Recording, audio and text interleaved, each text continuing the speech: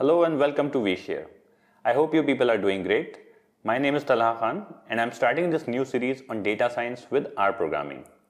In this series, I'll be taking you through the complete tutorial of data science right from the basics.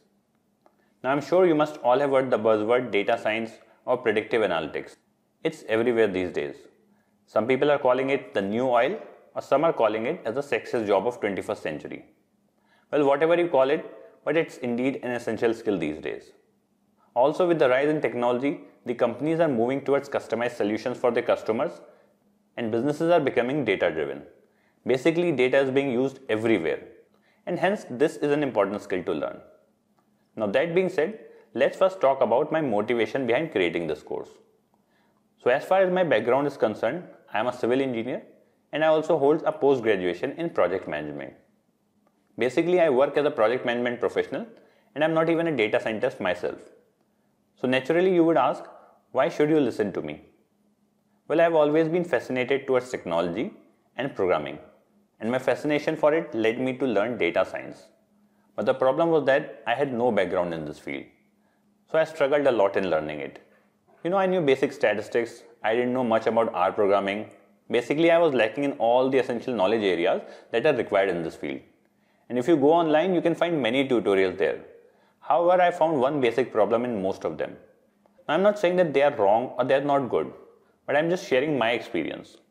So the problem was that most of these programs either will teach you in a very basic way, using simple examples such that the learning can only be considered bookish and cannot be used in real life. And then on the other hand, you'll find some very advanced stuff.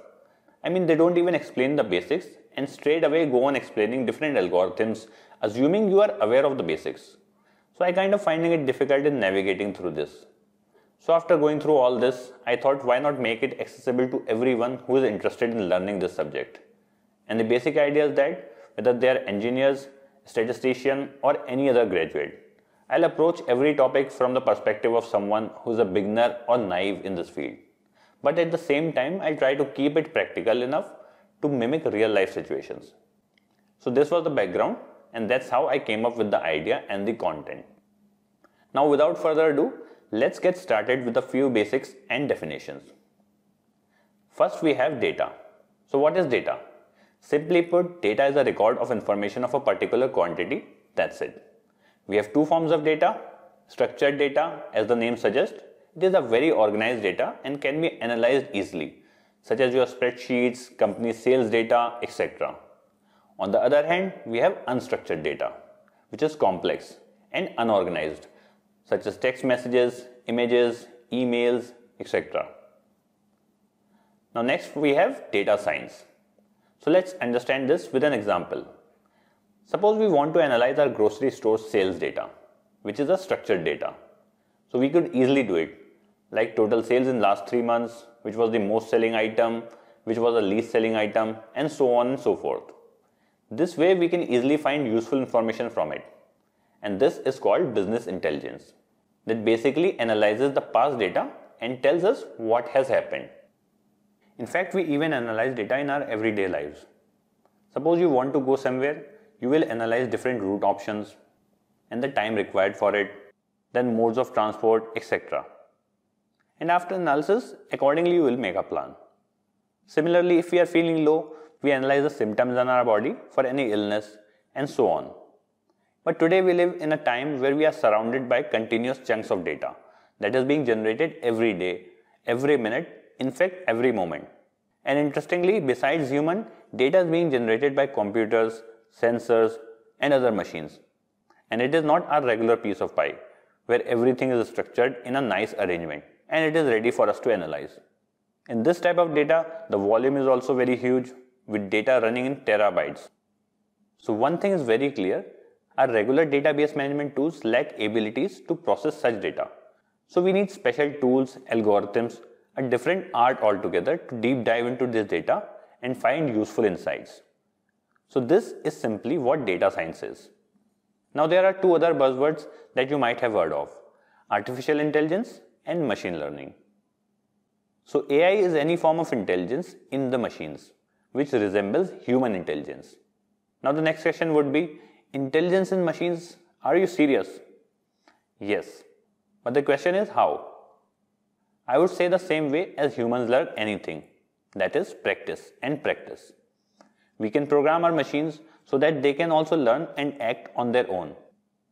Now this may sound like a Terminator movie scene, but really when we do our conventional programming, we create rules to convert our input into a desired output. So every time we give an input to the machine, it is programmed to give the output based on some rules. But in machine learning, we train our machine on a set of data, and then when next time it is given a new data, we don't have to reprogram it. Rather, it can use its learning from previous data and give us the output. For example, we train our machine to learn how an apple looks like by taking hundreds or thousands or maybe millions of apples. We record information like size, color, etc. And now once our machine is trained, then we give it a new fruit. But now with its past learning, it will tell us that whether this is an apple or not. Here we are not required to program it again and again. And this is called as machine learning. Now it is being used everywhere, right from YouTube, Netflix, Amazon, etc. Okay, so that should be enough terminologies for now. We will go in more details as we move on with the course. But please don't get stuck in these definitions. You just need to understand the overall picture, that's it. Now let's see what is required to acquire these skills that we just talked about. Now I'm sure you must have heard people saying that learn data science in 10 hours, 20 hours, 1 week, etc. But I'll be very upfront and honest with you.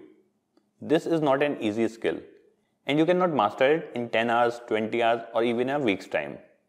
If it was an easy skill, then everybody would have become a data science expert by now.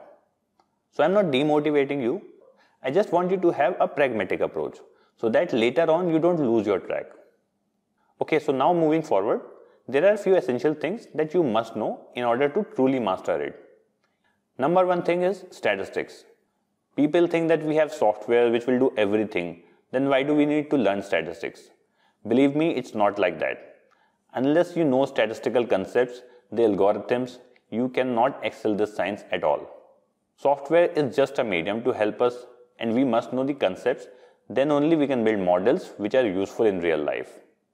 So basic statistics is absolutely essential. Then we have tools.